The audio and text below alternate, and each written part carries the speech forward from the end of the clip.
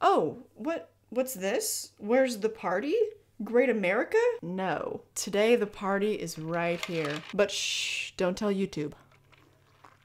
So today, as you saw by the title, this will be part 1 of everything that I watched in May. And yes, part 1 because somehow I watched more movies this month than I watched in April. So I believe I watched 32 movies last month, and this month I managed to watch 34. I don't know how. We're gonna go through it, but I've been insanely busy, like filming my short film. I've still been making content. I put out probably like 8 videos this month. I don't know. I've been a little bit slower on content because of my short film, but we literally just wrapped last night. Oh, it was so bittersweet because I love working with my crew, but those were long, hard hours. We were up so freaking late every shoot night, and I think it's all gonna be worth it. We're about to start editing, and then deadlines for festivals are like late June, so anyways. Sorry, if you're new here, I do tend to go on tangents. Let's just get into the first half of the movies that I watched this past month because I have 17 movies to talk about today, and we're gonna be starting with a movie from 2014 called Time Lapse. 3 friends discover a mysterious machine that takes pictures 24 hours into the future and conspire to use it for personal gain until disturbing and dangerous images begin to develop. So this movie stars my girl from Sky High. I know she's done other stuff, but that was like one of the most formative movies for me in my youth. That's how I know her, and she is in this movie. I think she's great. I actually gave this movie 4.5 stars, which, thinking back, maybe that's not totally fair. I thought they did a crazy amazing job with such a high concept, but with such a low budget. There's also some really, really great twists in the story, and I love anything having to do with time, messing with time, time travel, and I thought this was a really unique concept dealing with time, and I thought the way that they handled it was really good. So yeah, I don't know if it deserves 4.5 stars, but I think I did that because for what they had to work with such a minimal budget, such minimal setting, the story was obviously really well contained because it all kind of was in one location, but the way that they did that, the movie, it felt bigger than it was. I don't know if that really makes sense, but like they used their space well, and I really enjoyed the movie. So if the premise sounds interesting to you, then I definitely recommend checking it out. If you're not super big on indie movies, then maybe it won't be for you, I don't know, but I think that everyone will find something to appreciate about it. I think it's a well-made film. Anyways, moving on to a movie that I watched with my dad for the first time, and that would be Insomnia, which came out in 2002 and was directed by Christopher Nolan. 2 Los Angeles homicide detectives are dispatched to a northern town where the sun doesn't set to investigate the methodical murder of a local teen. My dad and I actually both only gave this movie 3 stars. By the way, you can follow my dad on Letterboxd if you'd like to. We watch a lot of movies together, so if you want a very different perspective, a lot of his Letterboxd reviews are really funny too. But like, he's not trying to be funny, he kind of writes a lot of his reviews in the way that a lot of old people text. Not that you're old, Dad, I love you, you're a young man. But like I said, we both gave the movie 3 stars. I'm gonna move this back. This feels a little too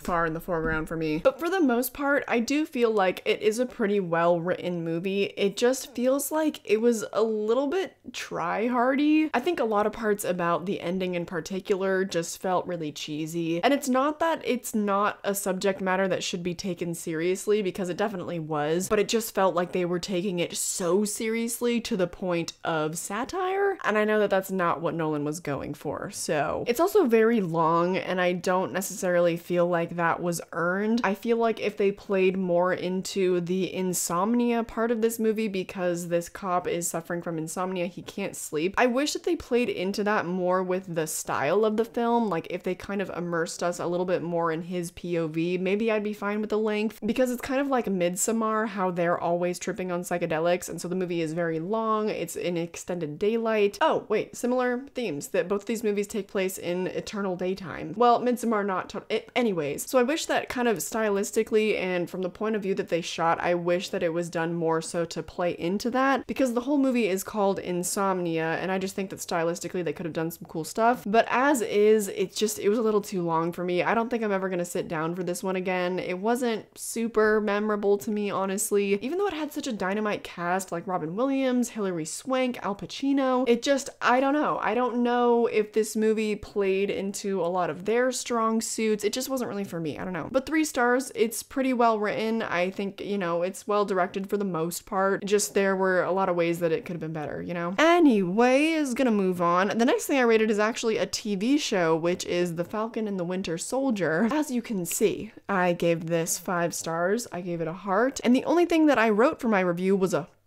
My dad and I talked about this on the live stream that we did recently. We talked for like an hour and 45 minutes with you guys, but it was so much fun. We're definitely gonna do another one, I think this coming weekend when I go home. But anyways, we both agreed that with this show and with WandaVision, we both weren't really too big on the first 2 episodes of the show, but then they ended up getting way better. And Falcon and the Winter Soldier, oh my god. I also tweeted about this a while back because I watched the first 2 episodes of Falcon and the Winter Soldier and I was like, ugh, this just feels like military propaganda. I don't really think I want to watch this. Like, this is a bit much for me. But then by the end of the show, I guess I won't give spoilers, but I feel like anyone who's a Marvel fan and anyone that cares has probably seen the end of it by now. But without giving spoilers, they flip a complete 180 from the first episode. I thought we were going to be revolving around the military the way that the first couple episodes played out. I thought it was kind of like the glorification of that. And then by the end, it's nope.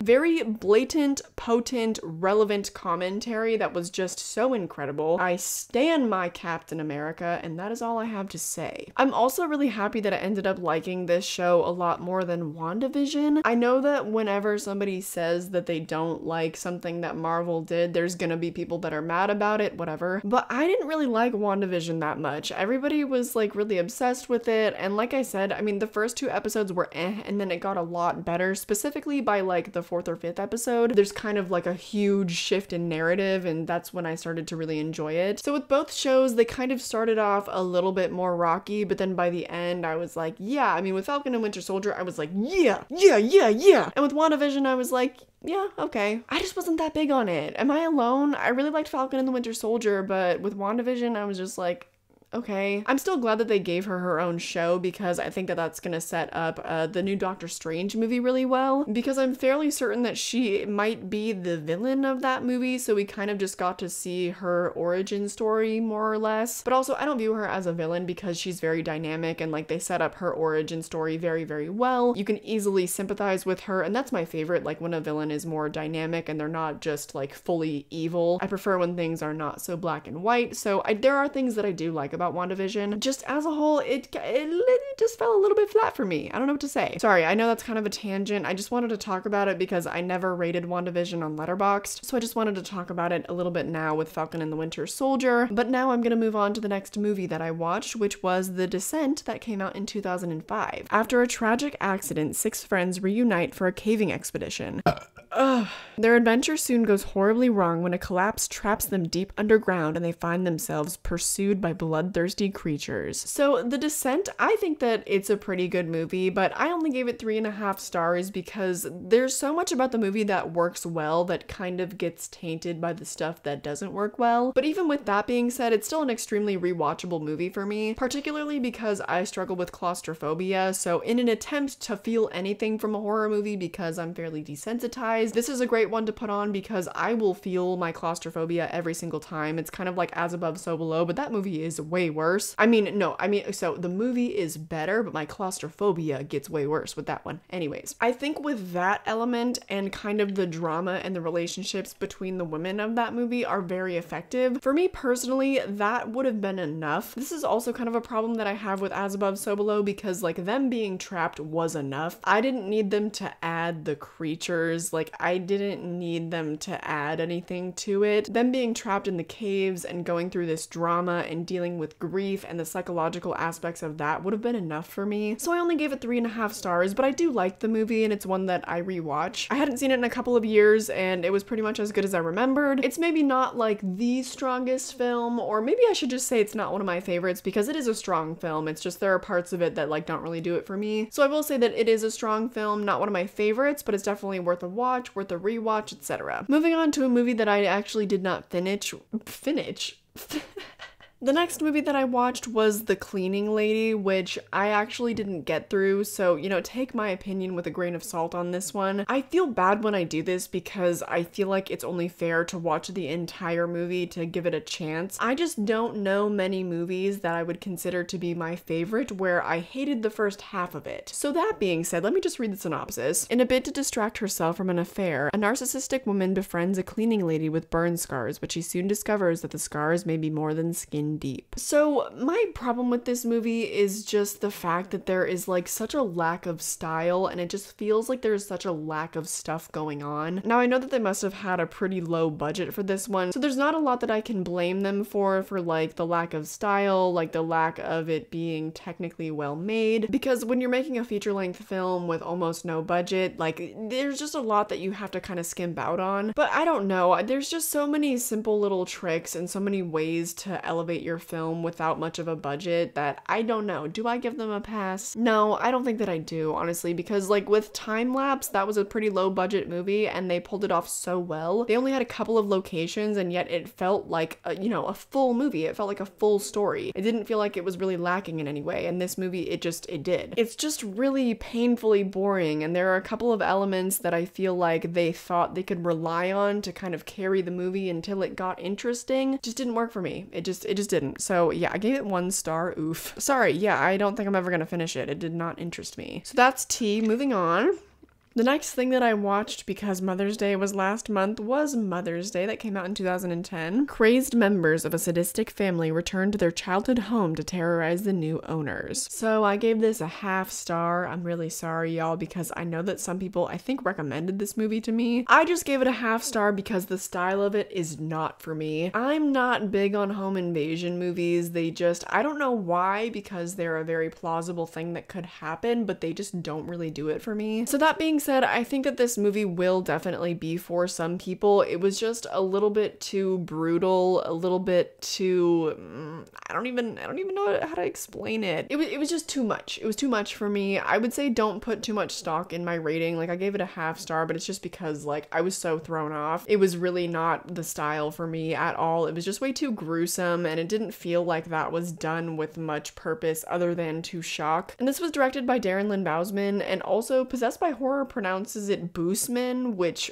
I don't know which is correct. Maybe I don't know, let me Google that right now. It's Bousman. I was right. Anyways, so he's directed like 4 of the Saw movies, I think. With Saw, it works because typically the story surrounding all the shock value is also really strong. For me, I think I got like 25 minutes into this movie and it was pure shock value. I didn't really see any type of story shining through. I didn't latch onto any of the characters. It was, I don't know, it wasn't for me. Moving on now to a movie that was most definitely for me, and that would be Crimson Peak, directed by Guillermo del Toro. This is on Netflix, by the way, if you want to watch this. In the aftermath of a family tragedy, an aspiring author is torn between love for her childhood friend and the temptation of a mysterious outsider. Trying to escape the ghosts of her past, she is swept away to a house that breathes, bleeds, and remembers. I gave this movie only 3.5 stars, but I did give it a heart because despite the little bit lower rating, I still loved the movie. That's mainly just because Guillermo del Toro knows how to create a world. The style of it was so breathtaking. Like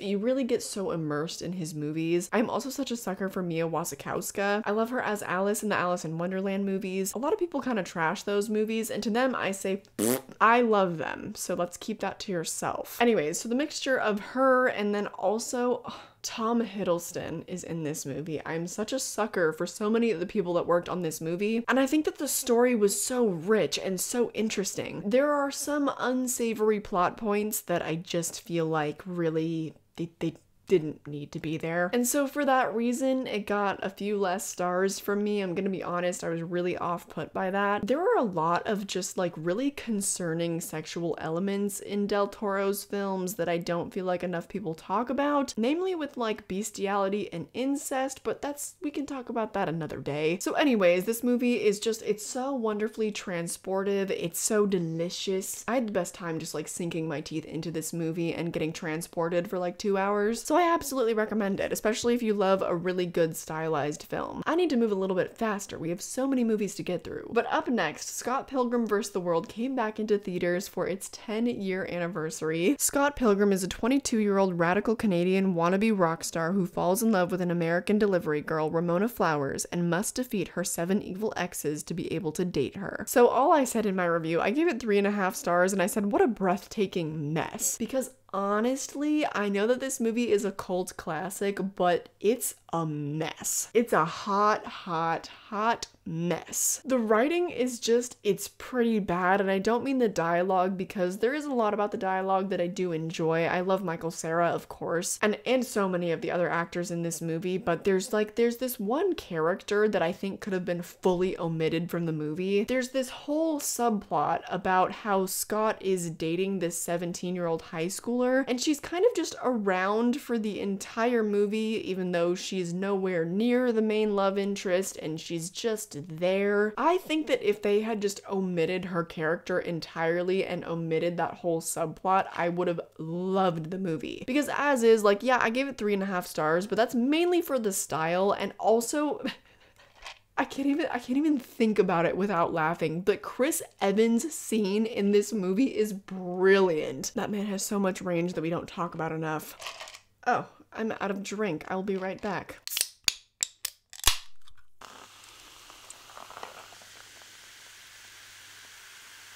Oh yeah, I kind of forget what I was saying, but basically the reason why I gave it 3.5 stars still, despite the story being such a mess, is that it's one of the most stylized and most insanely edited films maybe of all time. It's so comic booky, there are so many effects, it's so weird, it's so immersive. They dedicated so much of their time to stylizing the movie, and so that's why I do have to give it props. And I adore Michael Cera, I really like him. Up next, I watched Wreck from 2007. This is a Spanish film. A television reporter and cameraman follow emergency workers into a dark apartment building and are quickly locked inside with something terrifying. This movie is only 78 minutes long. It is so well contained. It's almost all in two locations. It's only in 2 locations. I give it 4 stars. I thought that it was incredible. I'm also such a sucker for found footage, and I think that if you are also a fan of found footage, you should absolutely watch this movie, but go into it blind. That's what I did. I think I read the synopsis, but I didn't watch any trailers or anything. I also watched it because I was doing a collab with my friend Tiago, and we did like a would you survive these horror movies type video. You can find that as well and find out if I would survive this movie, but I really liked it. I wasn't a super big fan of the ending just because I felt like it was a little far out there when the rest of the movie had felt fairly grounded, honestly. So I gave it 4 stars just because I wasn't really a fan of the ending, but the acting was phenomenal. It really did feel so real. Like, this is one of those times when found footage, you know, it didn't trick me, like I knew it wasn't real, but the acting was so good, and I think the camera work was also really good, and they just sold it so well. I can't really think of another found footage movie where the main premise is that like it's a news reporter going to report something, but I think that's a wonderful premise to set up a found footage movie, and I don't know if I'd seen that before, and I think they did it so well. So anyways, I don't really have much more to say about Wreck. I think you should definitely watch it. Up next, I watched Wrong Turn from 2003, which I know that this is somewhat of like a cult classic. It's an early 2000s slasher. I don't want to read the synopsis. Like, a bunch of young adults get trapped in the woods where there are some inbred cannibalistic people hunting them. It very much gives me like Texas Chainsaw Massacre, Cabin Fever, basically like any movie where something like that happens. I just didn't think it was really anything special. I gave it 2.5 stars, which is usually what I give a movie when it's just like right in the middle of the road. Like, it's not bad, but I don't think it's good. So that being said, there's nothing really wrong with it. It's just a very basic movie, which is not my favorite. Usually if I'm watching a slasher, I need there to be something that's like very defining about it to kind of latch onto, whether they make it like a dark comedy or they have an iconic villain, obviously. This movie, there just wasn't really any of that going on. I wasn't really feeling it. It's just nothing that I haven't seen before, and so if I wanted to watch a story like this, I would just watch one of the Texas Chainsaw Massacre movies, you know? So nothing really against it, it's just, I don't know, it's not really for me. Up next,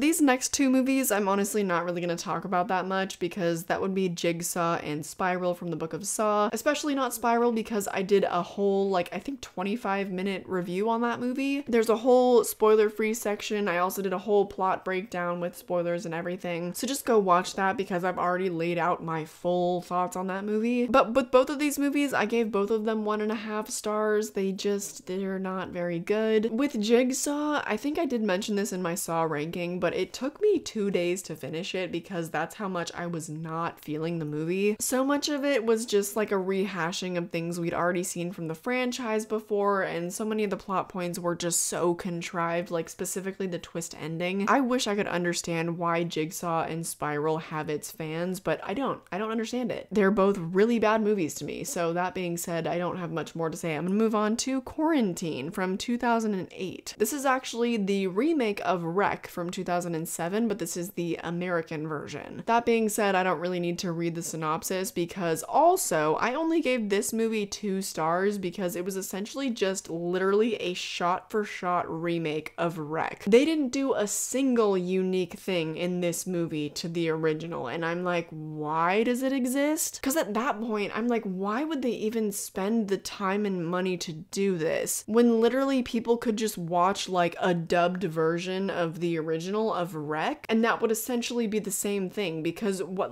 I just hate when remakes don't do anything new or anything unique, or they don't add to the story, or they don't change the story in a meaningful way, because typically with remakes they come out a long time after the original, and so they are made a little bit more modernized, the topics are a little bit more relevant. With this, it literally came out the year after. It is a shot-for-shot remake. It's probably like one of the most lazily made films ever, honestly, just for that reason. It's not a bad movie. Like, I probably would have rated it higher if it hadn't just been quite literal exact copy-paste of the original. I do not respect that, honestly. So yeah, 2 stars, that's fine. I don't feel bad about that. Moving on now to the next movie that I watched, which was Fantastic Beasts: The Crimes of Grindelwald. Again, not going to read the synopsis because this is the sequel to Fantastic Beasts, which is kind of like a spin-off of the Harry Potter universe. These are, of course, prequels though, and with Fantastic Beasts: The Crimes of Grindelwald, such a strange thing occurred. When I watched this movie in the theater like 3 years ago or whatever it was, I didn't like it at all. I thought that there was just like way too much going on. I hated how a lot of the characters acted. That was still kind of hard to watch this time around too, because some of the characters that you know really well and love just act really whack, and you're like, why?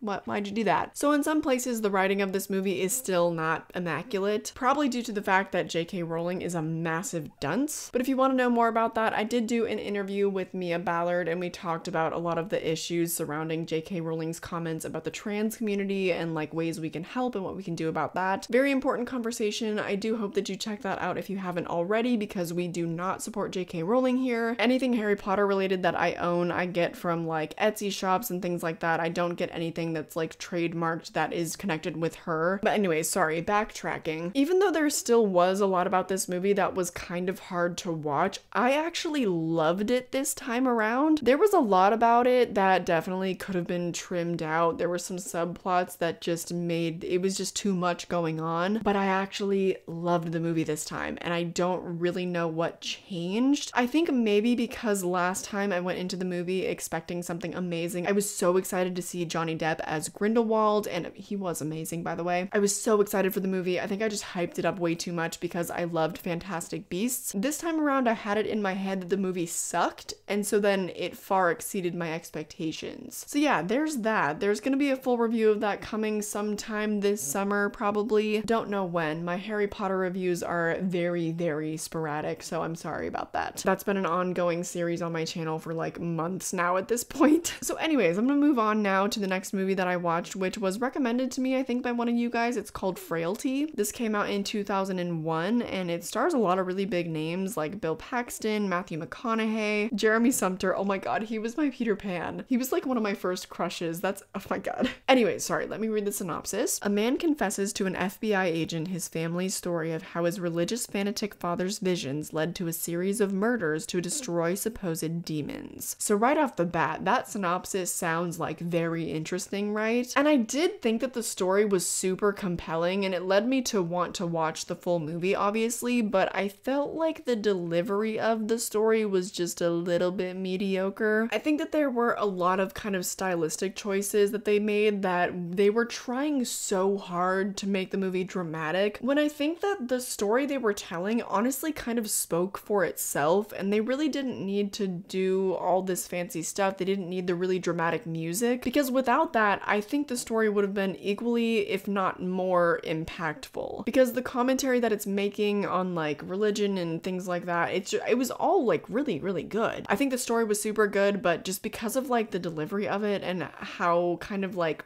the drama just felt a little bit cheesy to me, I gave it 3 stars. I do think that if nothing else, it's worth seeing for the story for sure, and also like there are some good, really big actors in it. So definitely check it out, maybe if only for like a one-time watch. I think I watched it for free on YouTube with ads, so if you're in the US, then you can watch it for free. Okay, only 2 movies left to go. The next one is, The Mitchells vs. the Machines. I love this movie so much. So this is the new animated movie on Netflix. It is so insane. Let me read you the synopsis. Saving the world can be a trip. A quirky, dysfunctional family's road trip is upended when they find themselves in the middle of the robot apocalypse and suddenly become humanity's unlikeliest last hope. So I gave this movie 4 stars and I gave it a heart because, oh my god, I totally fell for this movie. The reason why I didn't get 5 stars though is because the animation style, like, it's amazing. It's something so unique and different.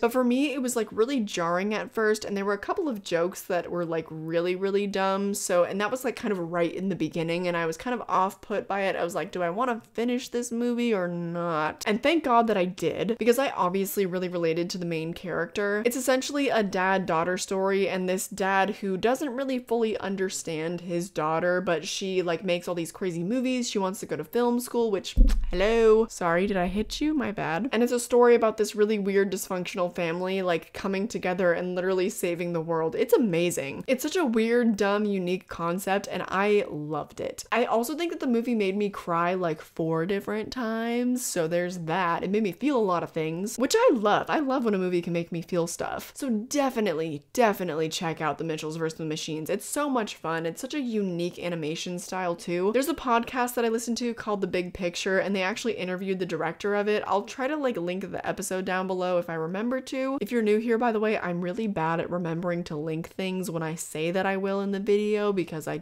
forget when I go to upload the video. So if I remember, I'll definitely link that episode down below, because it's really interesting how he talks about like the kind of animation style that he wanted. He was like, I want to do something completely different, so how are we gonna do that? And they totally pulled it off. It's such a unique movie. I think it's wonderful. Moving on now to the last movie we will talk about today, which is Unfriended from 2014. This is a found footage movie, and here's the synopsis. While video chatting one night, 6 high school friends receive a Skype message from a classmate who killed herself exactly 1 year ago. At first they think it's a prank, but when the girl starts revealing the friends' darkest secrets, they realize they are dealing with something out of this world, something that wants them dead. So I'm not like super big on this format of found footage, but I don't really mind it because I like found footage in general. But I gave this movie 3 stars because it's not like the best, but what's really strong about this movie is definitely the story. The characters are like not super likable, which is somewhat of a problem, and also like they bicker with each other a lot, and they just like all just don't really have great relationships. But this entity uses that to its advantage, and the story gets so juicy. There are so many good like plot twists and turns and stuff. So the movie in its entirety is definitely worth a watch. The problem is though that like it does take a while to get there. Like it takes a while for you to feel invested in the story, which like you can say is true for a lot of movies. Like it takes a while to get to know the characters and stuff, but with this movie the characters are not super likable, and so it is kind of hard to get through. I think it took me like 2 days to watch this because I was like, do I want to finish this movie? I don't know, but I'm really glad that I did, because the story was super interesting and it got very compelling. So yeah, I feel like 3 stars is fair because the story was pretty good, but you know, it